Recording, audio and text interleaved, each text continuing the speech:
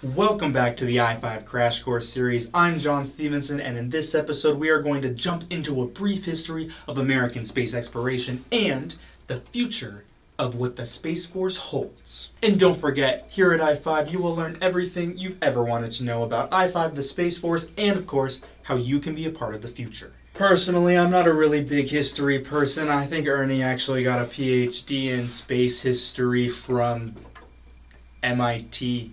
Okay, alright Ernie, I know you've been around since the beginning of time, so let me know if I get anything wrong.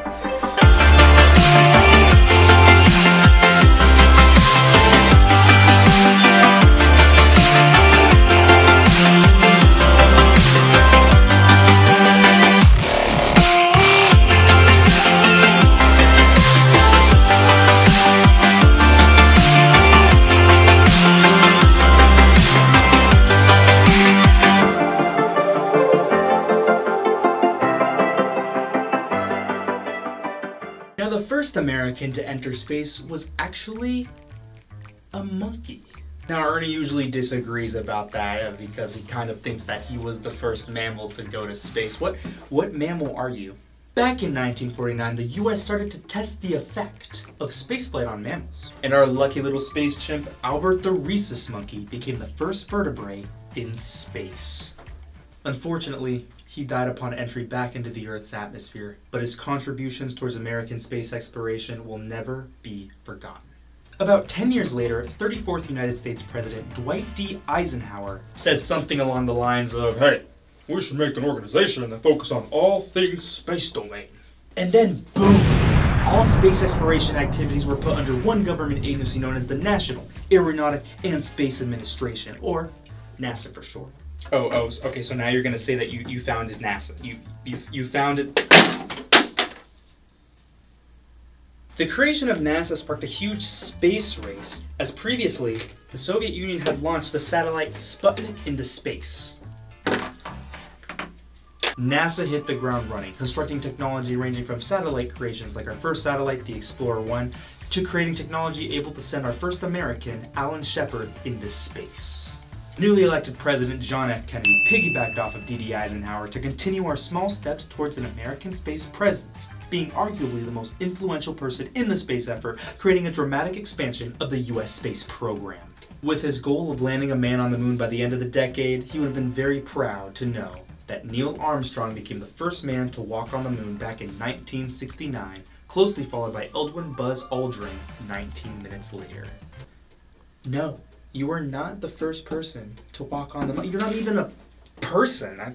What's the freaking head comes off. And we cannot forget Michael Collins, who was a part of the Apollo 11 mission, but did not walk on the moon. In fact, he stayed on the spacecraft and was the first man to see the dark side of the moon, which is the side that the sun isn't on. If dark side seemed a little too evil.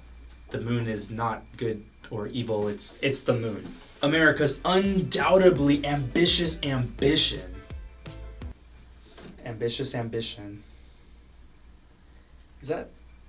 Can we say that? Can you have ambitious ambition? America's undoubtedly astonishing ambition led us to look to Mars immediately after this accomplishment with the introduction of NASA's Viking project, the first U.S. mission to land a spacecraft safely on the surface of Mars and securely return imaging of the Mars surface.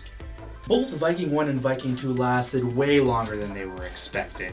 They were, I think, supposed to last, I don't know, it was 90 days, right? Yeah, he documented all 90 because he was around them. But they ended up lasting years longer than expected. If you've watched the first video of the I-5 Crash Course series, you've got to know that satellites do a little bit more than just take pictures, especially the Viking 1 and Viking 2. They were involved in 3 different biological experiments, each finding potential evidence of microorganisms on Mars due to the enigmatic and chemical acidity of the solid. In 1972, NASA's Pioneer space probe was shot into space, becoming the first artificial object to achieve the escape velocity required to leave the solar system, before its destination of, well, out of this world. It took a pit stop around Jupiter, becoming the first ever mission to Jupiter, but eventually, after being about 10 billion kilometers away from Earth, radio communications were lost, closely followed by a loss of electrical power to its transmitter. it is still probably floating around in outer space to this day. Now NASA took a pause at looking towards outer space and started looking towards our sun, which I'm assuming is, for me, just as bright as this light. NASA's Mariner 10 mission was the first mission to get a close-up photo of Venus taken. It used an ultraviolet filter. In 1984, Ronald Reagan announced the Teacher in Space Project, a NASA project meant to honor teachers while also meant to inspire students about STEM and space. Over 11,000 teachers applied, and of that pool, Christa McAuliffe was selected to not only go to space, but also to teach in space. However, on January 28, 1986, the Space Shuttle Challenger, 73 seconds after liftoff, exploded. All communications with the crew were lost, and minutes later, following the explosion, all 7 crew members, including schoolteacher Christa McAuliffe, had died upon impact after hitting the water at over 200 miles an hour. Many Americans watched in horror at this event, and it shook NASA and the country as a whole. McAuliffe had been the first civilian who tried to go to space. The Challenger accident would be used as a case study for many different topics, such as engineering safety, the ethics of whistleblowing, communications, and group decision-making, as well as the negative effects of groupthink. The air temperature that day was a record low for a space shuttle to launch, forecasted to drop to be -3 degrees Celsius at the time of launch that morning at 9:38 a.m. The launch was initially delayed an hour for more ice to melt, and the launch was cleared at 11:38 a.m. with a temperature of 2 degrees Celsius. There was clear controversy on the decision to launch this rocket among key engineers and management leaders. Over time, America is becoming a lot better at being more informed on when, how, and why we should be launching rockets with people into space. 4 years later, the Hubble telescope was shot into space. Now, if you don't know the Hubble telescope, first off, you should know the Hubble telescope. Since its launch, it has provided some of the richest source of space photography, but on December 25th, 2021, the $10 billion James Webb Telescope was designed to be the successor of Hubble. Now, I don't really like to say the word replace because James Webb is more of a successor to Hubble. I think they're both operating right now. That could change really soon, but here's the key differences between the two. In collaboration with the European Space Agency and the Canadian Space Agency, NASA's James Webb Space Telescope will primarily observe infrared, as the older Hubble can only observe a small portion of the infrared spectrum from about 0.8 to 2.5, but James Webb can see, well, basically the entire infrared spectrum. Now, there's a lot more differences about James and a Hubble that we could talk about for days, but we'll just leave it there. I'm pretty sure one looks like a honeycomb, though.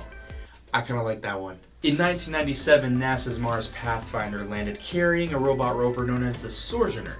The Sojourner happens to be the very first rover to operate outside the Earth-Moon orbit. And of course, we've talked about rovers, we've talked about satellites, we've talked about telescopes, we talked about spacecraft. But what we haven't talked about yet, and what you cannot forget in American space exploration history and world history, is the International Space Station. With its construction beginning in 1998, this mammoth was constructed by 15 different countries over a decade, starting in 1998 with its first segment being launched to 2001 with the first US lab module added, and lastly in 2008 with the addition of Europe and Japanese labs. The ISS continues to bring the world together in space exploration, but also all exploration.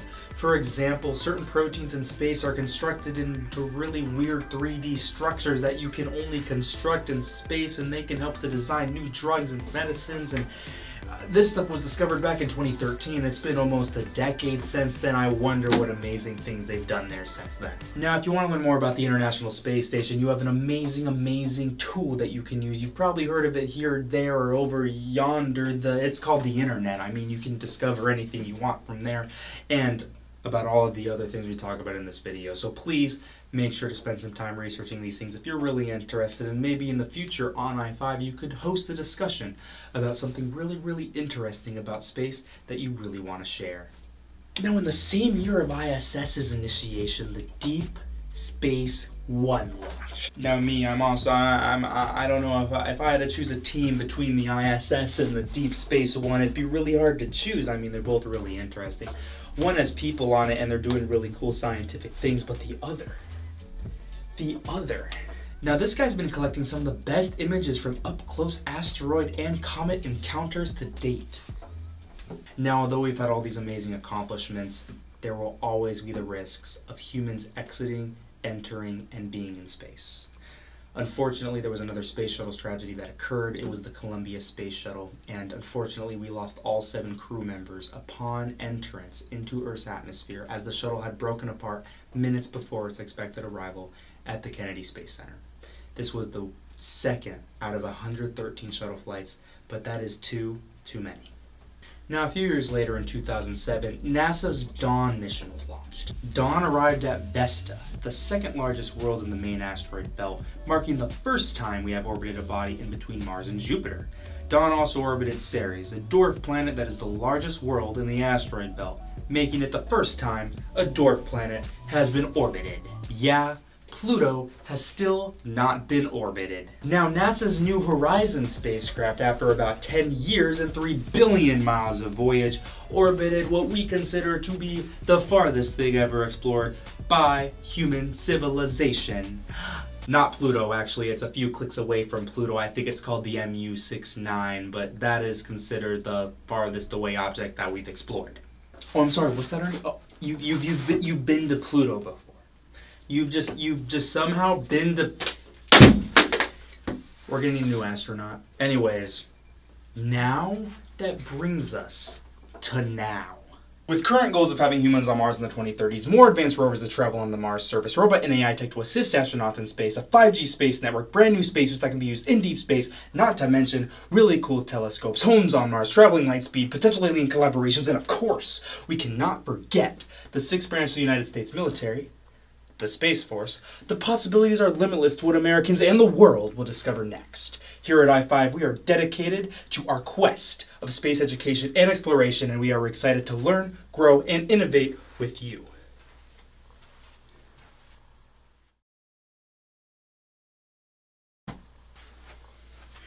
Ernie, dude, what's going on, man? I thought I told you to keep your head in the game. Come on, we talked about this before, man. We can't have this kind of stuff happen.